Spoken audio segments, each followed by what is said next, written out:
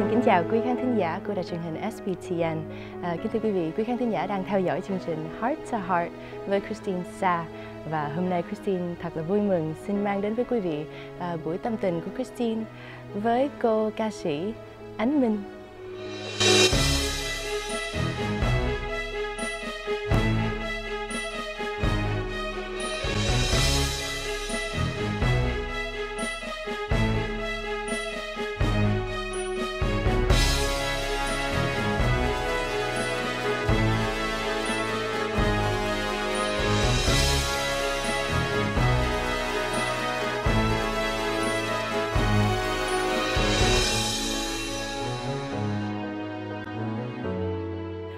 You know, it seems formal, but it is a really relaxed interview. Okay. Trước tiên thì Kristine cảm ơn Ánh Minh thật nhiều đã đến và đến sớm nữa. Cảm ơn Ánh Minh. Kristine xin mời Ánh Minh gửi một lời chào đến với quý khán thính giả nha. Dạ, Ánh Minh xin chào chị Kristine và xin chào khán giả của đài SBTN và chương trình của Kristine Sa Heart to Heart.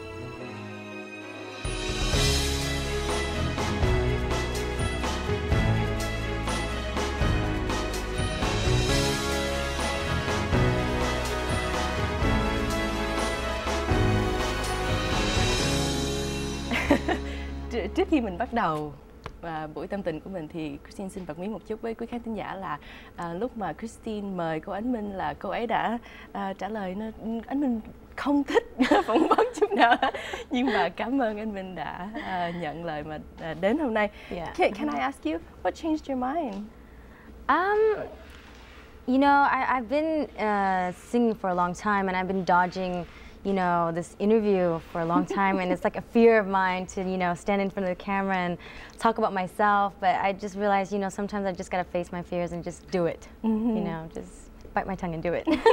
So that's why. And I haven't seen you in like a long time. A lot of years. So it's really nice to talk and have one-on-one with you. So it's been a while. Đúng rồi, hôm nay mình phải có một vài ly cà phê hay là phải không một chút để ăn để nói chuyện một chút. Yeah.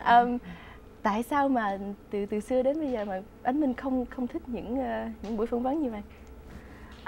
Thì Ánh Minh cũng không biết tại sao. It's just more like tại vì khi mà Ánh Minh lên interview và nói chuyện về Ánh Minh thì Ánh Minh cảm thấy như là very like shocked and almost like camera shy and cũng không biết nói gì nữa, So it's like I just blank out, totally blank out. Nhưng mà ngộ hát khi mà lên sân khấu thì cũng bao nhiêu đó máy camera, có thể nhiều hơn nữa. Yeah, nhưng mà lên sân khấu thì mình vẫn thấy không có thấy khán giả. You just kind of see like a blur and it's dark. But now it's like everything, personal. So it's like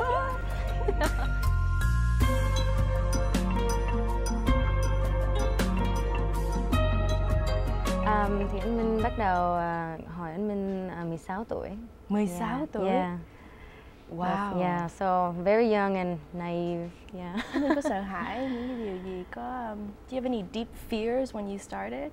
No, actually, when I first started, I wasn't afraid. I was like, I'm gonna do this. I'm gonna make a difference, and like, I'm gonna, do me.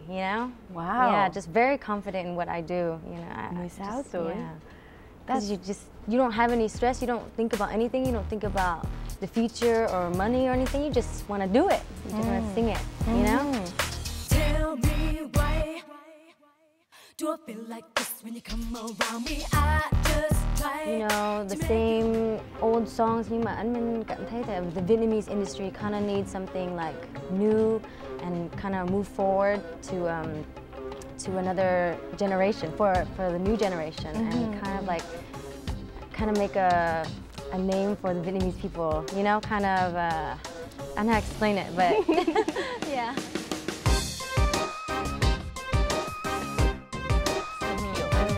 If you will. You started so young at 16. Can I ask how you found the art of sexy at 16? Actually,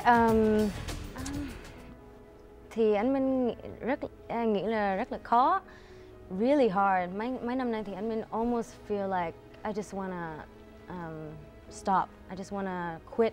But then I just feel like sometimes when you have faith in the Lord, it's a bigger love than you think. You know, he helps you out in all things. Sometimes you get mad at him, and you're just like, you know, why? You know, there's so much drama, and you know, why this happened to me? But then I always think sometimes he goes through more than we go through. So this is not really something that, you know, is a big deal. So for him to keep that, you know, with me for forever, it really helped me think and focus in this industry. Yeah.